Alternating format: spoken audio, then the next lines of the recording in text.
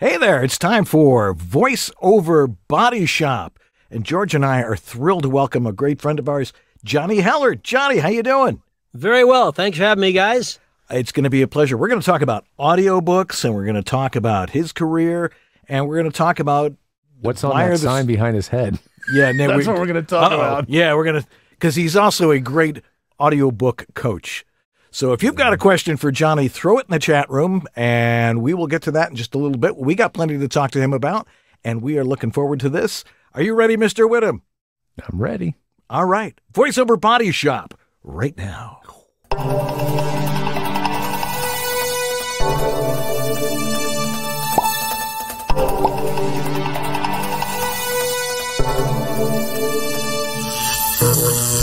It's time for VoiceOver Body Shop. Brought to you by VoiceOverEssentials.com, the home of Harlan Hogan's signature products. Source Elements, the makers of Source Connect. VoiceOver Heroes, become a hero to your clients with award-winning voiceover training. VoiceActorWebsites.com, where your voice actor website doesn't have to be a pain in the butt. VoiceOver Extra, your daily resource for voiceover success. And World Voices, the industry association of freelance voice talent.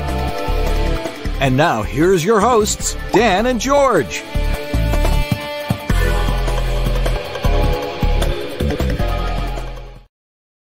Well, hello there. I'm Dan Leonard. And I'm George Whittam. And this is VoiceOver Body Shop, or VO BS. BS. All right. Well, we're back, and we're past Thanksgiving. He survived another one. We got rid of we had the rest of the turkey last night. It lasted all weekend, and it was basically the primer for the dogs to eat their dinner. So, well, it's like, you don't like the food? Here's some turkey. And that's how it went. And how was your Thanksgiving? I heard you had a very international Thanksgiving. It was fun. It was fun. we had a very low key one. It was just a few visiting friends, and I spent the morning riding my bicycle up a mountain, which has become kind of a tradition. So I rode up Mount Wilson with a few friends and rode back down again. And it was hard, but it was beautiful, and the weather was great. It looked like I was watching the YouTube video or the Facebook video, and I'm like, gee, usually you just like roll down, but this time you went up and then rolled back down. Yes. We earned our turns, as we like to say. Yes, we did. But it was a nice, pleasant, and the weather was fantastic here in Southern California. It really was. Yes, shoveling all that sunshine. Certainly was. Buffalo friends. Anyway, tonight we're going to talk about audiobooks, because there seems to be an awful lot of you out there that are like, I want to do audiobooks. It seems to be the gateway voiceover, sort of voiceover adjacent career that people It's the gateway drug for voiceover, yeah. Mm-hmm. Anyway, so we're going to introduce our guest, because this guy is one of the top coaches in the biz. He knows the audiobook business inside out, backwards, and upside down. Johnny Heller is an Audiophile Golden Voice narrator and one of the most sought-after audiobook and commercial VO coaches in the nation. And he's a really swell guy. Johnny is on the ALA Odyssey. He's an ALA Odyssey Award winner, a Grammy nominee. He's narrated over 1,000 titles in almost every genre. I got to ask him about that. Publishers Weekly named him a Listen Up Award winner in 2008 through 2016. Audiophile Magazine named him a Best Voice of 2008 through 2011 and 2014 to 2018. What happened in the in-between years? 2020 and one of the top 50 voices of the 20th century. This is getting old here. A multiple recipient of Booklist and Publishers Weekly starred reviews, Johnny has garnered over 30 Earphone Awards, is a 14-time Audie Award nominee, and a four-time Audie Award winner. Let's welcome to VoiceOver Body Shop our good friend Johnny Heller. Johnny, how you doing? I should do what you didn't say. I said not to do. Pretty good, thanks. What not to do? Yeah, the one-word answer. The one-word answer. Oh, yeah. Good. Okay, I think you could shorten all that. I think you could shorten that whole intro down and just put one word: grizzled. Yeah, grizzled veteran. Yeah, like they used to say about wrestlers. Yeah, wisdom. Anyway, it's been a long time since we had you on. I think the last time you were on, we were still doing EWABs. back when I was in Buffalo and George was in Santa Monica. But can you tell us, because you haven't been on in a while, we have a larger audience, a massive audience all over the world. Can you tell us a little bit about your background aside from all the stuff that I just rattled off and how you got into voiceover? I started I started my career as an equity actor on stage, and I was doing equity, and I did stand-up comedy. So I do I was on a show on the Blackstone Theater in Chicago, and I'd come down at 10, and I'd drive out toward the airport area and do and I'd work I was on the evening menu for the comedy clubs at night. So I'd do my sets at about 11 and again at midnight or so. So I do stand up, and then I was studying acting, of course, and my guru was one of those voice of God guys. And some agents came to watch the thing, and they thought I had a quirky voice because I have a quirky voice. So they decided to send me out as a voiceover guy, and I didn't even know that existed. And the first job I auditioned for, was a national for Campbell's Soup. And this is before internet and everything, before the Model T. And they had a traveling band from New York and went to New York to LA to Chicago to find this voice. And the audition was literally this. I've done it many times to demonstrate my skill. It was this. That was it. And so I got the gig. But you must have done it just perfect. I was like, who the hell couldn't do that? These guys wanted to go on just a drink junket from New York to LA to Chicago, because they could have found anybody at a diner anywhere who could say after having their soup. Well, acting's tough because, you get that words in front of them and they're going to freeze up and go, or just completely, how do you screw it up? I don't think I gave them what they wanted. And since then, I've played dogs who are happy about getting a treat, going, yee, just and you realize how crazy the commercial voiceover business was. But I did a lot of that, a lot of on camera. And then when I was still tending bar, because, I did real work, tending bar and all kinds of restaurant stuff for like 25 years. My overnight success took a long time. So Richard Ferrone, the late, great Richard Ferrone, my dear friend, brought me into Recorded Books because they needed a youthful sounding guy with a quirky voice who was high energy. And there I was. So I got hired right away, started working at Recorded Books in, I think, 1991. And I thought it was just another thing to do while I waited to become a famous second banana in a movie or something. And instead it became my everything. And since then it's been, I do other stuff. I still do stage and still do voice, but it's where I really live, I guess. It's what I really love it. Yeah. What really led you to doing that? Obviously there was an opportunity there for you to do it. You just found you liked it, or was it something that I found it fit my schedule for everything. I could work schedules around it. It was a little different. The way I got in because I knew a guy they needed, and they basically hired me right off the street. That just the opportunity like that doesn't exist anymore. But what I liked about it was the organic nature of it, the idea, the storytelling aspect, the idea that it was very much like a nice mix between film, which is big jazz hands and loud, but organic with the script, and in cinema and film acting, which is small and it was a mix of everything I'd learned and studied in my career coming together to just share the author's truth in a way that made it work. So I was it just worked for me. It's what I really found. I really enjoyed it. Sadly, it doesn't pay as much as other VO opportunities, but it certainly takes care of me. I mean, it's been very rewarding on every level, financially and otherwise. Yeah. I mean, a lot of people will use audiobooks when they're like between gigs and they got to fill the space there. And it's like, oh, I can do an audiobook. And then they try doing an audiobook and learn what's involved in doing that sort of thing. I have a good voice, let's do it is just not, doesn't always work. Yeah.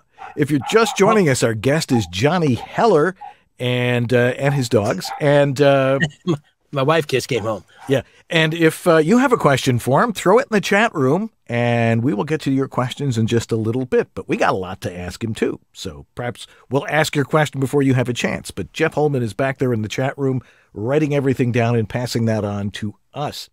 So you're doing audiobooks, and I take it that's the majority of the work that you're doing these days.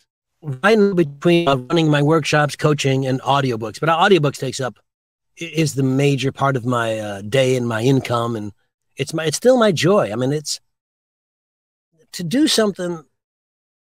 It's not hard to get up and go to work. Because I live in a Manhattan apartment with 2 rooms, and this booth is in one of them. So I get out of bed and there's the booth. But I love what I do. I really, really, really, every day is a chance to tell another story, to do another. One of the things I never, ever wanted to do was have a job I had to do to put food on the table. And I absolutely love what I'm doing. And I wish there was it's not bad money at all. I don't want to say that, but it's not commercial money. And there's rarely residuals unless you're doing an ACX or royalty share project. So that's why a lot of agents don't want this, but there's still good loot. You do a book, let's say you make $200 a finished hour. Well, a 10-hour book, that's $2,000. So I recommend that you don't do your own editing and mastering. And I promise you can't do your own proofing. But if you just do that, that's not a bad way to make a living. $200 an hour is nothing to, Yeah. How much do you like to do yourself? Like you said, don't proof yourself, which I've been telling people for years, don't self-proof. Well, George, you're the tech. I'm not only, I'm virulently opposed to tech. I don't understand it. I don't want to. I had some people. I had Zane Birdwell is a great guy, and some other people come over at this house and plug all the crap in. And I don't know where things go, and I just want to hit the button that says record. And then here's what I do. Here's my job. In terms of tech, I hit the record button and I say what I want to say. And if I make a mistake, I do punch record, fix it. And when I'm done with that track, I hit consolidate and save. And then I go to the next track. And then when I'm done with that, I put it in whoever FTP, and I don't do another thing to send me retakes. I think the industry average in working is like 2 to 1, 2 hours in the booth for 1 finished hour. Now my rate is better than that. So yeah, because it should be at this time anyway. But you can't proof yourself because you wouldn't say something wrong if you didn't know better. So, and people just didn't tell you that it's integral or integral. One's right, one's wrong. If you don't know, then get someone to proof the damn thing. And in terms of mastering and editing, I don't even know what that means. And if it's 2 to 1 just to record it, it's going to be 5 or 6 to 1 to do all that. Then there's a law of diminishing returns. Economics comes in, and you might as well be working at McDonald's. Yeah. Right. Yeah. So yeah, I say let the tech geniuses, and God bless you all for being that, do their job. Pay them for it. You make more money paying someone else to do that stuff, and you go ahead and keep acting. Yeah, it's time well spent, as George and I will attest to. It's like get it right up front. You save a lot of work on the back end. Once again, we're talking to Johnny Heller. If you've got a question for him, throw it in the chat room right now. So, what is your typical workday like? I mean, you said you get up, you go into your booth. I assume you have coffee and you want hello to your wife. Exactly. You don't want to know everything I do. I'll say no. Yeah. I walk the dogs. I have to make sure that I feel ready to work. I mean, I've been there's always something to do. That's one of the things when you have your own business, and everybody has to realize this is your business. This is who you are. There's always something to do. If you don't have a book, you have something to do. But there's always a book to prep, work to do. So I've got a little board outside this on the other side of Slow the Fuck Down. That's the other side of the wall is a board that's got all my books and Joanna's books, and we make sure we have time together time separately in the studio to work together. 1 studio, 2 actors. So I go in and I knock out. I schedule in my phone, my calendar. I schedule record. It'll say 11 to 3. Well, in there I know I'm going to have lunch. So let's say I'm in there, but I'm gonna get. That's my work time. And if something comes up that interferes with that, I have to take the hour or the 15 minutes or 20 minutes I lost and reschedule it another time. I'm a big believer in writing your schedule down so you stick to it. I'm also a big believer in leaving your booth. 5, 10, 15 minutes on every hour. Some people stand, some people sit, I sit, but you got to get up and move around. And also you got to get out of there. It's an unnatural thing to do what we do and to stay focused. I mean, if you're in the booth and you're getting hungry and you're thinking about lunch, then you're not in touch with what's happening in the story. So if you're thinking about a tuna melt, then you got to figure out where that started and go get a damn tuna melt and then come back. So you've got to be aware of what's happening body-wise. So my schedule, my day is every day I'm in the studio 2 to 5 hours, depending on what kind of deadlines I have. Sometimes I do more than one book, not at the same time, but I'll do like a children's book in the morning and then take a lunch break and then go to the adult history in the afternoon or something. It just depends what I've scheduled myself for. A big part of the audiobook actor's day is comes before the day starts in saying yes to projects and scheduling them in a way that makes sure you're going to be on time. Being late without excuse, sickness is an excuse. Being late without a fair excuse is problematic, and it's going to make sure you don't get hired again. My version of success in the industry is being hired twice by the same company or the same author. You know, it's not the Yelp. I mean, the Audible reviews. It's the it's getting hired again. That means they believe. That means they like. Absolutely. Exactly. So what are you working on these days? What kind of projects are you working on? Now you do all sorts of genres because you do fiction, nonfiction. Yeah, I'm kind of blessed to be able to do all. I do everything, which is wonderful. I don't have to. I'm not specialized. So I've been working on. I've got a bunch of new books coming up. I've got the Thomas Prescott series. It's a prequel to Nick Pirog's wonderful character, Thomas Prescott. It's called The Numbers. I just got the prep for that. I'm working on book 9 or 10 of the Johnny Dixon Mysteries, which is a YA teenage, kind of a Goosebumps. Remember Goosebumps books? Oh, yeah. I've done a couple. It's like Goosebumps, but Goosebumps for Catholics. So define that. It's really Catholic. And okay. Then it's wonderful characters, and so the characters have returned. It's like book 9. I think there's 10 of them. So that's through Blackstone. And then I've got some 08. You know the book? You know what's that book? Somebody went to Mars. John Carter goes to Mars. Remember that movie? Oh yeah. Those kind of books. Yeah. Those fantasy adventures like Jules Verne and Edgar Rice Burroughs did them. Right. Oasis Audio has me doing a couple of those coming up. I've got a private eye thing coming up. Gosh, and what is, there's something else, but I forgot what it was. I've got a bunch of things on the, a bunch of things lined up. Yeah. It'll show up. Excuse me. Yeah. It'll show up when you get to your when someone says, where's my book? And I'll say, oh yeah. That one. Yeah. Once again, we're talking with Johnny Heller about audiobooks. Now, you've been coaching a lot. You know, and a lot of people know you as an audiobook coach primarily. How did you get into doing that? That started, let's see, I think in the early or mid 2000s or something. I can't quite remember. I was asked. Some people want to say, can you talk to us? I think a group asked, can I talk to them about audiobooks? And I'd been going on the road for recorded books to libraries and doing readings and talking about audiobooks and sort of an ambassador. And then some people said, it came up, my first big work, I started coaching individually, and then people said, hey, would you do something? We're coming to town for the APA convention, and they asked if I would do something. They had a free day, but I think it was a Monday, because APA was going to be on a Tuesday. This is 2015, and I did my first splendiferous workshop at the Beacon Hotel here in New York. It was so much fun. One of my workshop things is to make sure I have coaches. It's not the Johnny Heller show.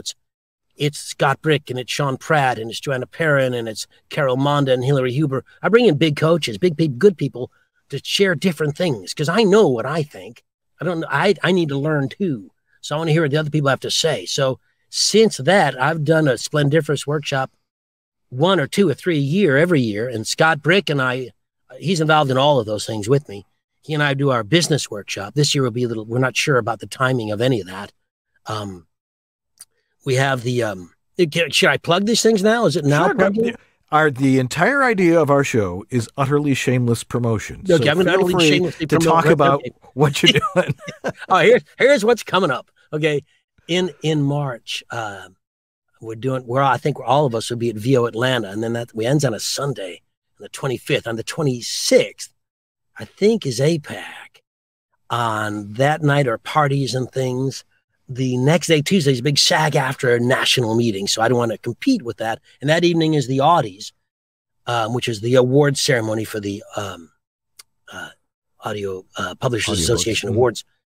I do something called the Naughties, which I've had for years, and it's just a party to come to because there's nothing to go for people who were in town for the convention but didn't have a place to party. So I happen to know bartenders and bars. Don't know why. So I put together the Naughties with Jeff Kafer and Melissa Exelbreth, and we started this thing, and it's been going great. So you get there on 7. It's going to be at Connolly's on 45th, as it always has. Get there on that Tuesday night. If you're going to the Audies, come after as the after party. If you're not going, come and enjoy yourself. I mean, it's buy what you want, drink what you want, eat what you want. And then after, it's all, you can dress like I'm dressed right now. And then afterward, the tuxedo and gown people come. So it's kind of fun. And then that Wednesday, the day after, I'm working on a venue to have a Splendiferous workshop. I'm going to start it a little later at 10 o'clock because you can be hungover and probably will be. So I'll start at 10 and end around 4, and I might bring some publishers in for that. I haven't worked out the agenda because I'm still trying to lock down the space. I'm not sure how many people will be in the city for that, but we're going to do that. And then Sean Pratt and I, with Joanna Perrin frequently, and sometimes Anna Clement from Great Britain, go on the road. And we haven't decided the cities we're going to this year. We usually do 2 or 3 cities, take a fiction and nonfiction audiobook workshop on the road. And then in October, either October 16th or the week after, I'm not sure, we'll be back at the Warren Center in Framingham, Massachusetts, just outside Boston, for I think it's maybe the 9th New England Narrator Workshop, which is, you're there, we get there Monday, we're there Tuesday, Wednesday, we leave Thursday. Last year we had Penguin Random House publisher was with us, Macmillan was with us, Spectrum Audio was with us, and Dreamscape. So we have it's really wonderful time, and it's kind of like an Up With People camp with less singing. I was going to say, what goes on at these workshops? I mean, you're just not sitting there reading books. Monday's dinner and cocktailing. We do a listener's lounge every night, which is where I started that in the APAC some years ago, where I had some of the finest narrators in the land do their work, and they still carry on, but it's changed now. We have listeners on, people get to read their stuff. Then we do karaoke. In the meantime, there's a fire outside. There's a marijuana distributor right across the street. So there's partying happening. And then the next morning we begin with a panel. We have breakfast and a panel discussion. Then we break out into 4 or 5 different workshops. You pick what you want. Then there's lunch. And then we have directed readings with our coaches. And the publishers wander from directed reading to directed reading, listening to the various narrators do their stuff. And sometimes they give input, sometimes they don't. But a lot of people get work, or certainly get noticed. And there's always a chance to interact. And we spend this, because it's 3 or 4 days, you become friends with these people, which is so important, because people, actors put casting people and publishers and agents on these pedestals.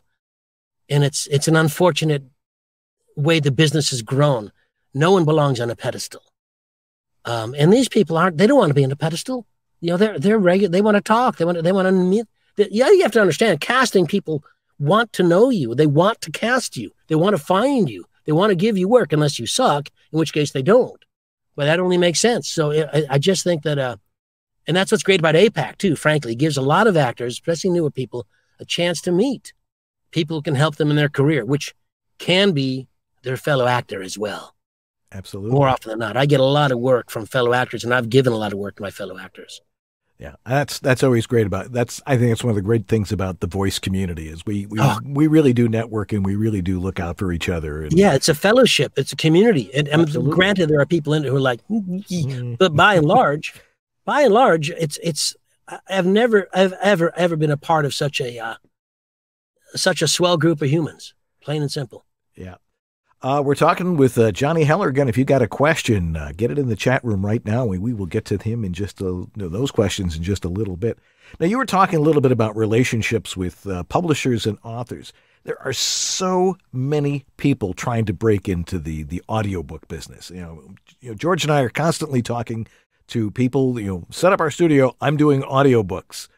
And we're like, okay. And it's doing audiobooks, sonically can be a little bit different than doing voiceover because of, as you were saying, there's a lot of post stuff that you have to know how to do. But if someone's trying to break in, what are some basic steps that somebody should do in order to say, I want to do audiobooks and try and dive into the pool? Well, for one thing, you need to research the industry a little bit. The notion that, everybody said you had a good voice, you should do audiobooks it's unfair to everybody who does this. Research, know a little, listen to a damned audiobook. Sean Pratt has a little video on YouTube, and basically he tells you to go in a closet and read for a couple hours. There's something to be said for that. You have to be able to sustain your connection with the material and with the story for a prolonged period. Now, it doesn't mean you're not allowed to make mistakes. Everybody makes mistakes, but commercial voiceovers, 15 seconds, 30 seconds, 45 seconds, 60 seconds. That's how long you're doing the spot. And you have to be connected for that much time. Well, extend that to, a 10-hour book or a 15-hour book or however long it is. You have to be completely in the author's head. His words or her words have to go through you as a conduit to their truth. It just has to happen.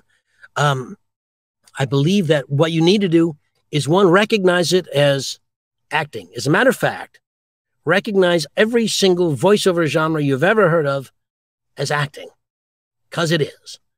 And if you're not willing to accept that, then maybe you need to reconsider the whole idea. Also, start thinking about the fact that no matter whether it's e-learning, telephony, whatever it is, it's not necessarily easy money. There's talent, there's skill, there's training. Get some training. If you've never had it, get some. Here's the deal. There's just a boatload of books out there. Tons and tons, and there's plenty of work for you. I would say, what's the APA came out with some numbers not long ago about the percentage of books that actually get produced in audio. And the audio, when I started, was a multi-million-dollar business. Now it's a multi-billion-dollar business. But there's a lot of books that never, ever get picked up. So if you get to meet an author, let's say George wrote a book, my life riding bikes in LA canyons. Never gonna happen. They may not be interesting to anyone but George, but I bet there are people who like it. And he wants me to do it. So he and I here's a guy who says, how do I get it to? I've had authors come to me a lot. How do I get my book in audio? Because every artist, every filmmaker, everybody who makes art wants their art to be seen. And not every bit of art is great. Not every story is great. But the listener can never, ever suspect that you, the narrator, don't like the story. So it's just like getting a role in a film and you read the script and you're like, how did this get, or you see a movie and you go, how did this get made? Yeah, and you think, because to somebody, it's the best movie they've ever made. Yes, yeah. Right? And it's for an author, ever, it's the best book they've ever written. And of all the Trauma Team releases, one of them is her favorite. Trauma, yes. Trauma films. Yeah. It's just important. A lot of people don't take this seriously. You can't say, I'm having a hard time acting. I think I'll take an audiobook on. Excuse me. And that's just not how it works. Pardon me. It's a craft. Acting is a craft. And I recommend everybody who does it. I think everybody, no matter who you are, you should take an improv or a scene study class. Everybody. The same way I think if you want to go to a restaurant, you should work for a week in a restaurant. One's too young to start with taking classes of that nature. In terms of acting, I don't know when's too young. In terms of audiobook, hard to say. It's not my nature to teach kids because I have signs up like that. I work a little blue sometimes, so I don't. I'm not comfortable. Yeah. I'm not comfortable. So I would say, if you're gifted, and not just because your mom told you, if you're gifted, high school, because there are a lot of roles. Like when I started, I did a lot of little kid roles. Well, a little kid might be better at that. Certainly now that I'm an old man, they better have a little kid. But you think about, certainly in college, I mean, I don't, there's no like 18, you can vote, you can drink, you can do audiobooks. Right. I don't know what I don't know what it should be. But I think you need to be, but it's a serious craft. It takes dedication and a real lot of work. So you have to love literature for one thing. You really do. You got to love it because gosh, there's a lot of books that aren't. You think, why? Who gave this asshole a typewriter? So you gotta, but that can't come out in your reads. Absolutely. I'll be happy to dump on authors later, but not now. Yeah. Once again, we're talking with Johnny Heller, and we're going to take a little break right now, and we'll be back. If you got a question, again, throw it in the chat room. We got lots of them to get to, so we'll see you in just a minute. Johnny Heller here on VoiceOver Body Shop. We'll be right back. This is the Latin lover narrator from Jane the Virgin, Anthony Mendez, and you're enjoying Dan and George on the VoiceOver Body Shop.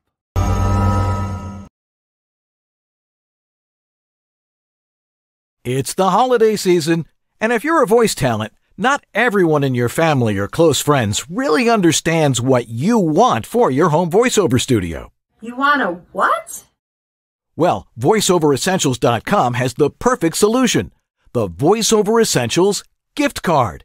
It's the perfect answer when you get that "you want a what?" question. You pick the amount you want to give, and they take care of the rest. The recipient will receive their digital gift card and a gift code to use for anything they offer at VoiceOverEssentials.com, like the Harlan Hogan VO1A microphone, the Portabooth Pro or Plus, Harlan Hogan's Signature Series VoiceOver optimized headphones. You want a what? Go to VoiceOverEssentials.com and click on Shop and Gift Cards and choose the amount. Give them or give yourself the gift of getting exactly what you want. Gift cards now at VoiceOverEssentials.com.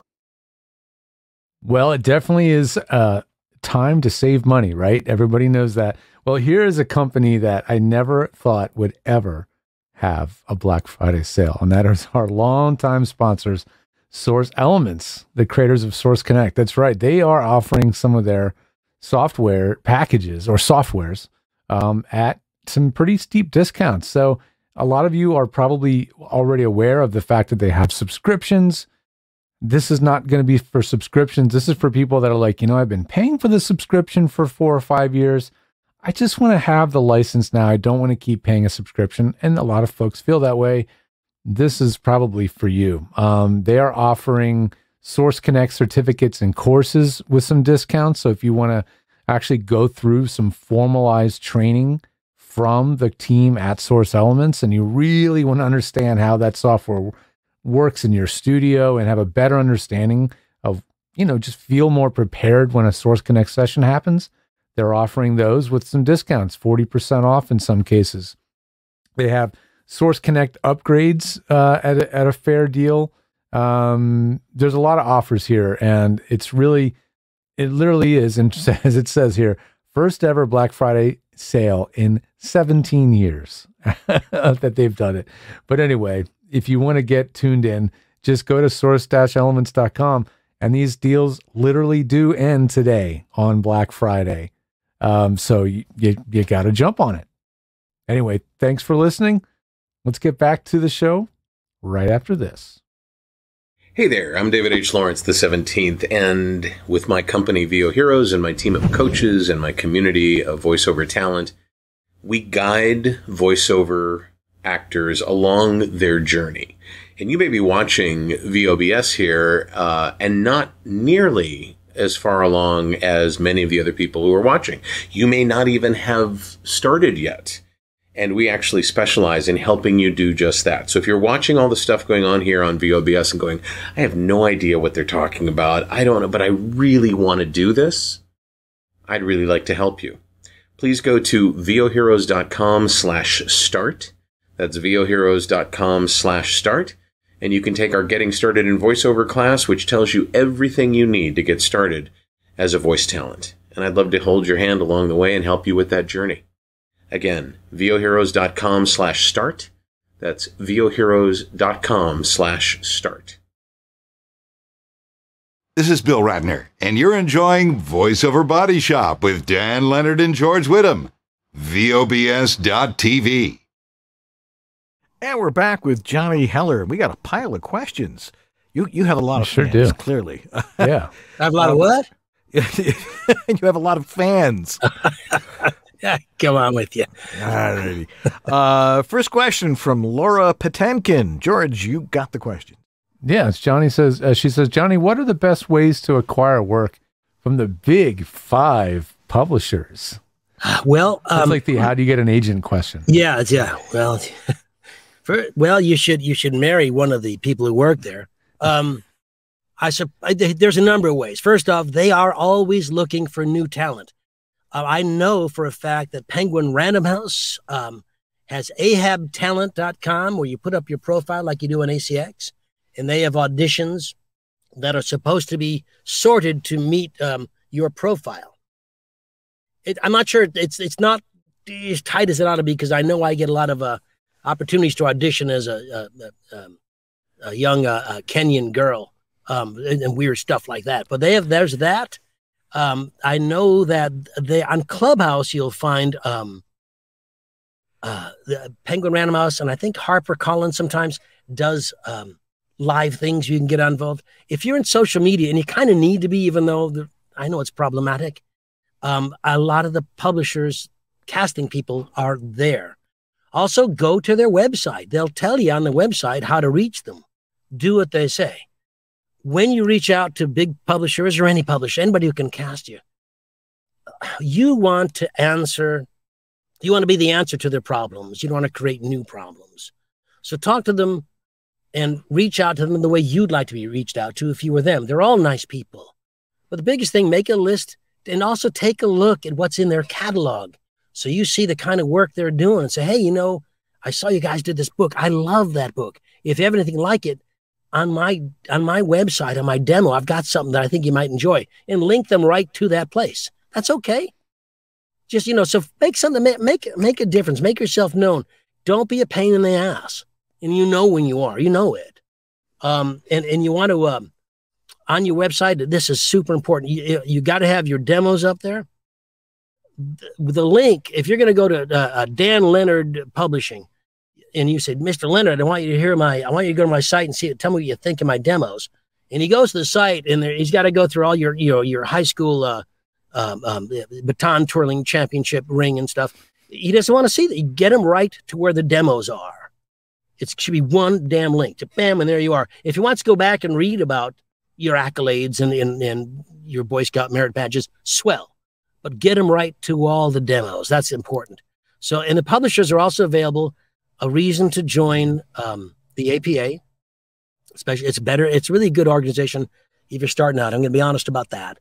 They do have speed dating, which is you don't necessarily get picked. I think it's a raffle, but you get a chance to be heard by a whole bunch of these people.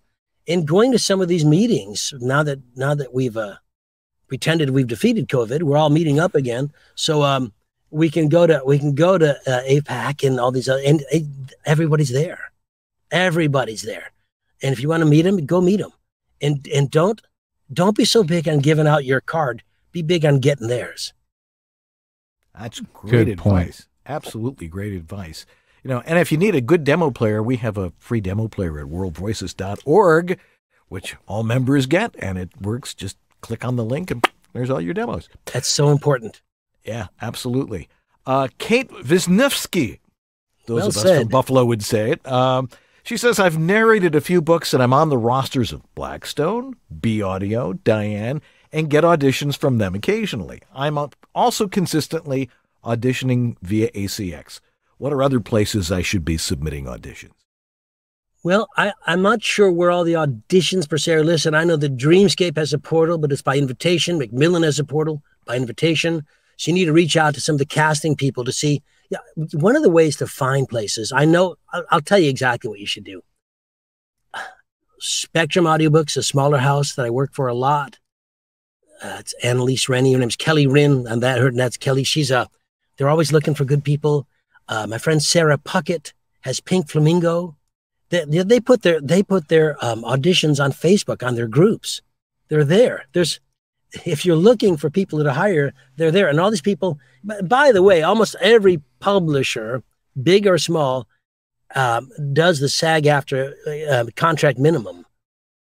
And so you're going to make enough, you're going to make a reasonable amount of money.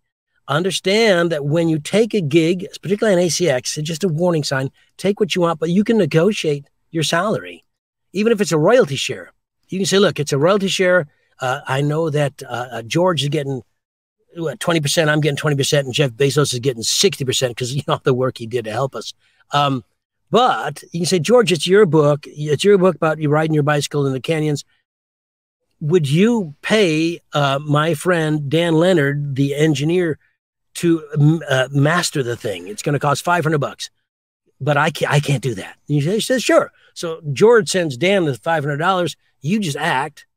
You get paid. You get your royalty share, whatever you agreed to. While Dan's busy mastering, you go on to another project. It's another reason you've got to get people who know. You don't have to wear 17 hats. Not every actor is a singer and a dancer. So you don't have to be a great actor and a great audiobook master. I don't even know what those guys do. I know that I don't know how to do it, but I know you can't. The book can't go out to the public until somebody does it. So whatever that step is, hire the people who know how to do it, for God's sakes. Actually, I went off on a tangent. Leads into another question. When you submit the 15-minute samples, are you having somebody prep that before you send it in, or do you even... 15 minutes? Oh, for ACX. Yeah. Are you? Because I'm telling people that they should be mastered the same way as any other. Well, chapter, right? To be honest, I'm be fair. I don't do a lot of ACX stuff anymore. Yeah. What I did do and what I would do right now, if I did an ACX, I would do the audition and I would hit that consolidate and get rid of the stuff. And I'd send, what you do is I would take that, I'd do my punch record and make it as nice as I can, but I wouldn't put it through any processing. I would just send an MP3 of that to the auditor. I don't know if I'd spend the time or money to have my audition mastered because a lot of times, certainly publishers, and I don't know about ACX rights holders, want to hear what the raw audio sounds like too. What your booth sounds like with the sound. So if you put it through all your stuff, again, I don't know what I'm talking about. If you put it through all your stuff, I think it may change what it is. And so I don't know if I'd go through that process. And I don't like spending money on auditioning personally. I don't mind spending time, but I don't want to spend money. But if you have someone who's willing to master it for nothing, why not? But I think they prefer it not, which is unlike the finished product. Right. They want to hear the finished product. They want to hear if you can relate the story, and they want to know if you can do the job. They want to hear the voice. They want to hear what you do, how you tell the story. Exactly right, Dan. Yeah. George. Jeff Holman, our very own. He says, if you're narrating a nonfiction audiobook, do you have to read the whole book beforehand, like when you would with a fiction book? That's a great question. And I think when you become skilled at doing all these kind of things, it kind of depends on the nature of the book. If it's an I'm okay, you're not psychological thing, or how to be a better marketer in 10 weeks or something, in general, those books are set up. The introduction tells you what's going to happen, and you have an idea. The official answer is, yeah, you got to read it. Unofficially, if you have a schedule, you can kind of, if it's a nonfiction, generally in those kinds of books, I understand you're hurting. Let me help you through the hurt. That kind of stuff. It's a repetition of this thing until it finally sinks into the listener's mind. And so you can probably escape reading all of it. You need to go through it or something. I'm also going to recommend, if you don't feel like reading the book, then hire a prepper. There are such things, and they're totally wonderful. I know a bunch of them, and I use them. In fiction, you have to read the whole thing, I believe. I've hired a prepper to help me with a book that I've got a bit of a hurry on, but I'm still reading it. I want her input, I'm in the same place, but I need to read it so I know what happens, because in a story, you need to know what goes on. And if the nonfiction book is military history or autobiography, yeah, you got to read it, because that reads very much like nonfiction. Yep, absolutely. Catherine Jade Jarvie asks, how do you find the balance in acting for audiobooks? She says, I feel like sometimes I lean into acting without doing voices or anything than may be desired. Do you have any input for this? And is she overthinking it? I'm not certain I understand the question, to be fair, and I don't want to mislead her. She's saying that she's concerned that she's overacting. I guess overacting. I think so, yeah. Yeah. Let me see. Thanks for the chance to ask the question. How do you find the balance in acting for audiobook? I feel sometimes I lean more into acting, in quotes, without doing voices or anything than may be desired. Well, I think if you feel here's one of the big things. You know the John Lovitz when he goes acting and he does that kind of thing? Yes. Yes. Every single time, and I'm guilty of it, I bet you guys are too. Every single time an actor comes in to talk to me, they talk just like this. Hey, George. Hey, Dan. Hey, Johnny. Then we talk. We have a little chat. Okay, let's go ahead and audition now. You come into the room and all of a sudden there's this new fucking guy. Where did that come from? And it's that. And I think that we have to work against that. And I think that kind of bullshit acting takes you out of the moment.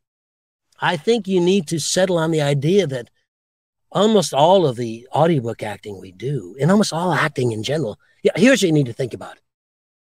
In audiobook acting, this is probably the answer. In audiobook acting, there's a tendency to think of it as theatrical because it's a script and it's a story, and that's what theater is. And sometimes there's a director, and that's what theater is. And you, for once in your life, get to play all the parts. You're King Lear and you're Lady Macbeth, you're everybody. The thing is, unlike theater, there's no jazz hands, there's no singing out Louise, there's no row double J. You have this wonderful microphone who is your audience, and that's who you're playing to. So it becomes, the idea is small. The idea is less is more. So it is acting, but it's film acting. Mm-hmm.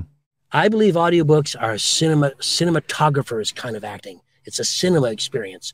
I think the author of its fiction or nonfiction uses words like a painter uses color to create a scene.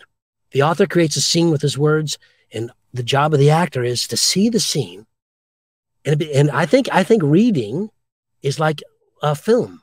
That's why when you're reading, if it's I'm okay, you're okay, or you're Hogwarts, whatever it is, you're lost in that world. It says, George, it's dinner time. George, it's dinner time. Oh, okay, sorry, I was lost in Hogwarts because you're in that other world. I think the actor needs to create that other world. And I don't think it's with big movements and big acting things. It's much smaller. There's reactions. Pardon me, audiobooks need to understand there's a time to react. Someone says something. I never want to see you again. What? And that beat, that little pause between that and that, which is human nature, they want to get rid of it because it's dead space on the tape, on the wave file. That's acting. It's okay. Yeah. So I think that you're overacting if you seem big, if you seem like you're in the Broadway show of Gypsy, you're doing too much. It's voice under, not voice over. I'd say, oh, George, perfect. I love that. I'm stealing that. But I'm overacting. Aren't I stealing that from Shatner or something? I swear I heard him say that. Maybe sabotage. Maybe you are. This one's from Patricia Andrea.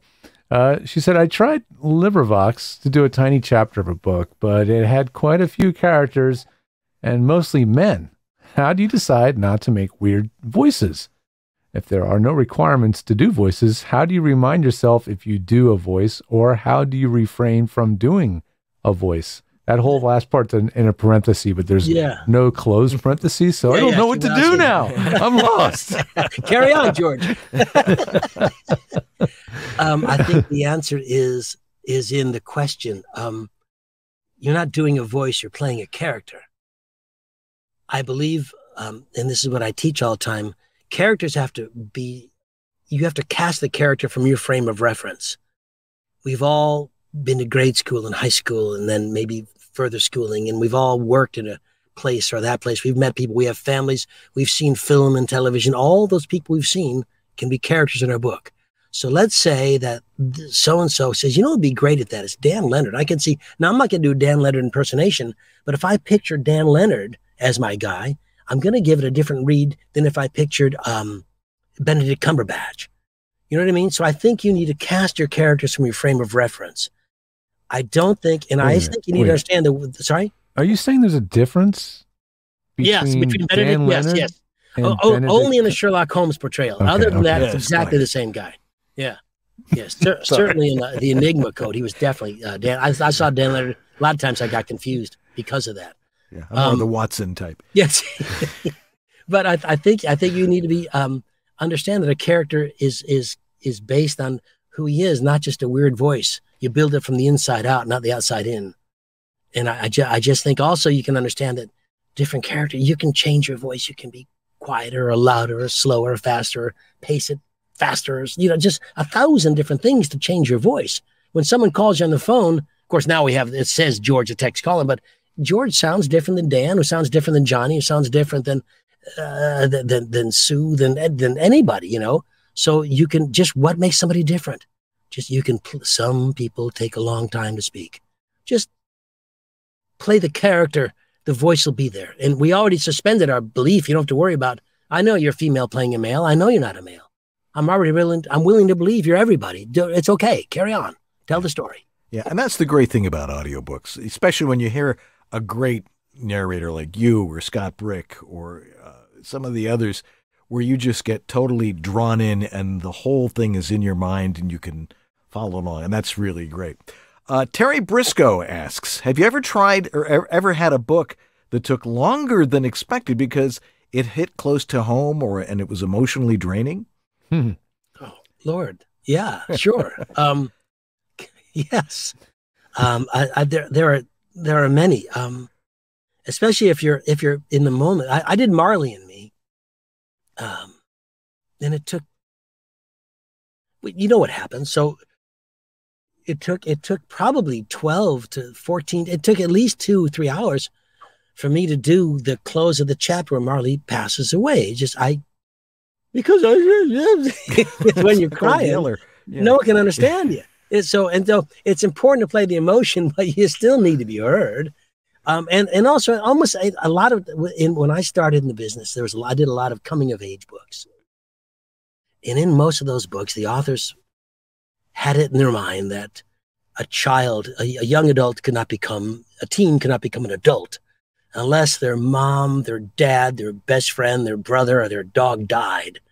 So it's always heartbreaking. And in any book, in any story, when a character you like, that you really enjoy, passes away, however it is, the death of someone that you care about, it is an emotional moment for you. So yeah, and many books, it's been difficult for me, but that's also the joy of acting, to get through those things and move on, because it's acting is real life magnified. Absolutely. George, you get one more in? Yeah, we got time for one or two more. Sure. This one's from Maple J. Julie from YouTube. How long does it take to do the audio for a book? I have a problem of reading a book cover to cover. I think that's the 2-to-1 ratio you were talking about. Yeah, earlier, right? Usually so if the audiobook is a 10-hour book, assume that the actor spent 20 hours doing it. So it's 2-to-1 is the industry average. Again, there are people who work a little slower, work a little faster. As long as you get your book in by the deadline, I'm always early. I insist on being early, but always get it in by the deadline. I'll give a little note. First off, I forget Miss Maple, Joe. Maple J. You need to start reading a book cover to cover, because otherwise you don't know how it ends, which is, what's the point? The other thing is, if you have a book and the publisher says, let's get it in, I need it on Friday, I'm going to tell you, they're not in the office on Friday. They're not. So say to them in the negotiation, and you're allowed to say, look, that Friday's perfect, but you know what? Would it be okay if, say you're not in on Friday, because Friday's all day, when you get into the office on Monday, it's in your files. Now you've bought yourself Friday, Saturday, and Sunday to finish the book in case you need it, and you're still in deadline. So you want to shoot for a Friday deadline and then extend it to the Monday morning. It gives you 3 days and doesn't do a thing to their schedule. I promise you, if it got there Friday, it's not going through their mastering stuff and proofing stuff that weekend. It isn't, in most cases anyway. So you can certainly, and that's just it just gives you an extra 3 days on your schedule. All right. Johnny, little pro tip. Yeah. Well, and thank you for We've had a lot of those tonight. Yeah, this has been just golden this hour. We really appreciate you being with us, Johnny. again, if people want to get a hold of you for coaching and maybe attend one of your workshops, where do they go? That's it. There you go. Right. Well, that was easy. JohnnyHeller.com for the podcast listeners out there. Yes. Yeah. Yeah. Amazing that you can remember everything in order from all your workshops, but you don't know what book you're doing next. So, I know what book I'm doing now, but I know I'm leaving one out. There's 4 or 5 on my board, and I can't remember which one I'm leaving out. I'm super on American history, but shitty on my history. Love doing the narrative for American history. Anyway, Johnny, thanks so much for being with us. Always a pleasure. Looking forward to seeing you next time when we cross paths. All right, guys. Thanks so much. See you, buddy. All righty. Nice to see you, fellas. All righty. All I right. have no idea how to get out of here. Well, we'll figure it out. George and I will be right back after this to wrap things up. You're still watching VOBS?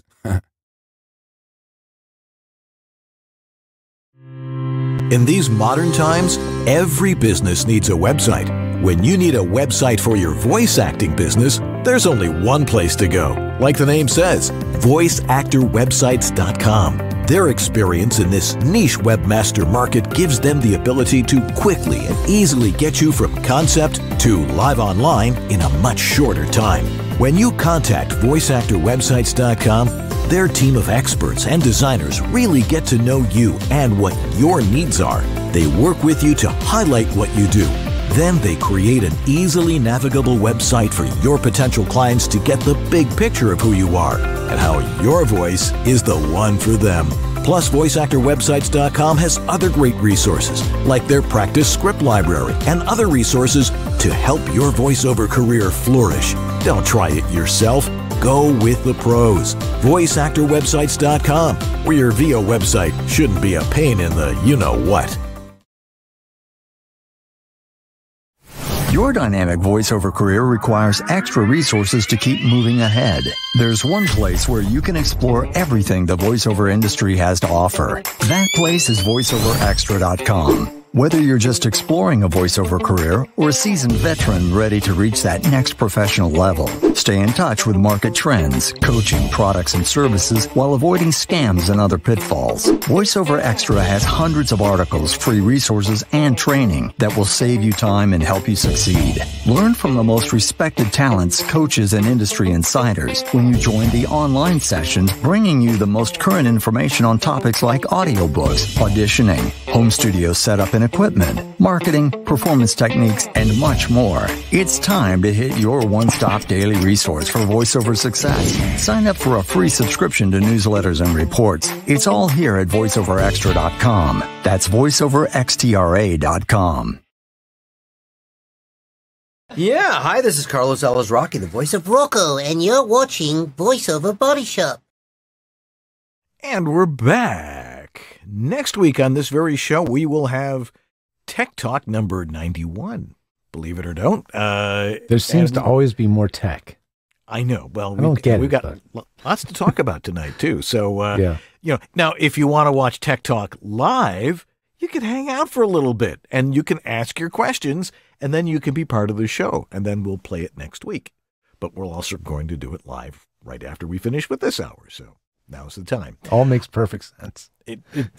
Once you get into it, I mean, most of you know the show. We know how we do this. Yeah. Anyway, you got some webinars coming up?